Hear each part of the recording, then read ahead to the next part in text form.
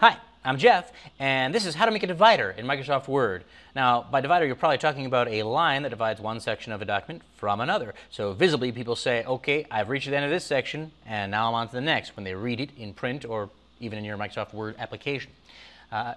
Actually, not too hard to do it. There are a few methods to do it. One of the easiest is to use Microsoft Word's own replace as you type features, which know that certain characters, when you put them together in combinations, mean certain things. For instance, if I'm here in my article and I type 3 minuses, dashes, and hit enter, you can see that they've been replaced by an actual underline, a little divider there. And that's a good thing. That's what we want. There are other characters that will do similar things. In fact, if I do 3 underscores, that's holding on the shift, the same key, 3 underscores, and hit enter, you can see it's a slightly thicker line. Different characters give you different styles of lines. 3 equals and enter gives you a double line. 3 asterisks and enter gives you a dotted line. 3 number signs, the pounds, and enter gives you a triple line, and so on. They all give you a different style of line, which is pretty useful.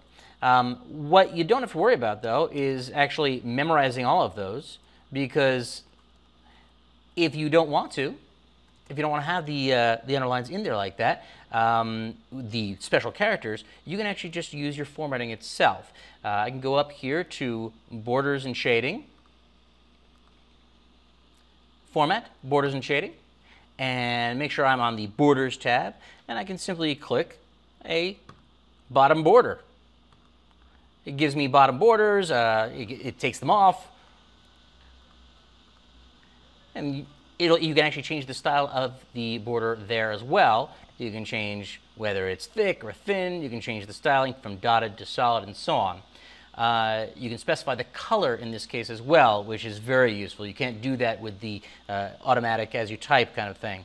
Now, if you ever want to type those characters and not have them turn into underlines, that's also possible, so you don't have to worry.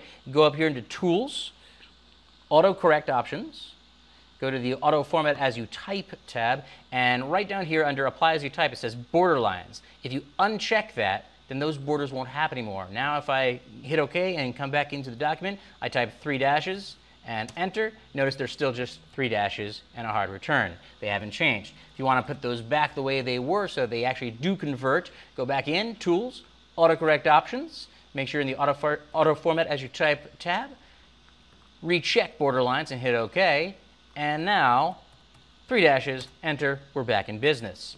I'm Jeff, and this is how to make a divider in Microsoft Word.